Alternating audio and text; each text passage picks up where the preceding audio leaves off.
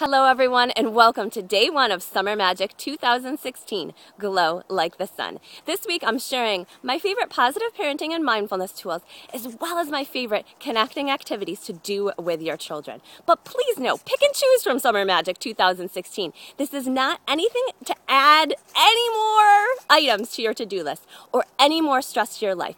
These are my favorite ways to have simple summer fun and magic, no matter what your stress levels are this summer, okay? This week, Glow Like the Sun, we're talking about positive intentions. And if you've taken a class with me, you know positive intent is foundational to our work in positive parenting. What positive intent says is that when you are connected to your strength, positivity, wisdom, compassion, sense of humor, you are connected to your best place as a parent and as a person, your highest self. And when you are that sun, you are always glowing and always shining. You are the center of your children's universe. But the reality of life is those storms and clouds, that negative intent, they are real as well. The stress, challenges, and misbehavior you face in your home, that is real as well. So this week we're looking at how we can honor that negative intent and live from our place of positive intent so you are glowing like the sun.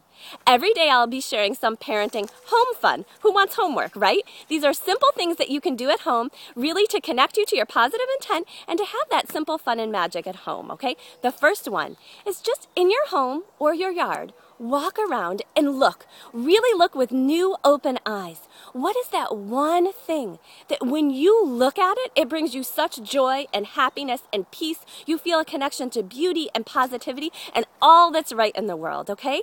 Find that thing and know that thing is there for you throughout the day to connect with, to spend some time with it, to help you overcome your stress levels and stay connected to your positive intent. So find your beautiful, peaceful, magical, fun thing in your home or yard and spend some time connecting with it today and then share it in the Facebook group. For me in the summer, I just like to step out into the sun and close my eyes and literally take 3 seconds to feel the warmth of the summer sun. And that resets me if I do it multiple times throughout the day, okay? So find your magical summer thing that is right out your doorstep or inside your home that's there for you.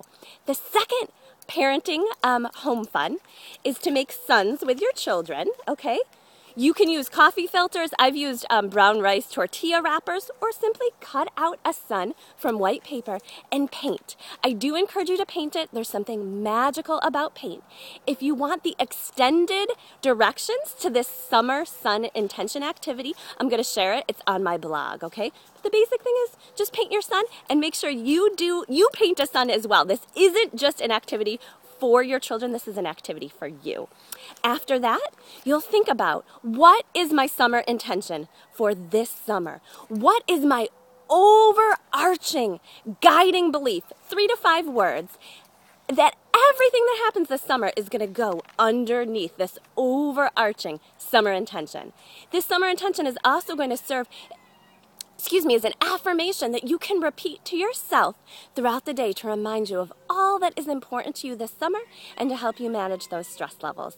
Go ahead and share. There'll be some posts in the Parenting for the Next Generation Facebook group, so share pictures and some comments from your parenting home fun. And just remember, you and your best self, your highest self, you are like the sun. You are glowing always. Have a great day one, and I'll see you tomorrow.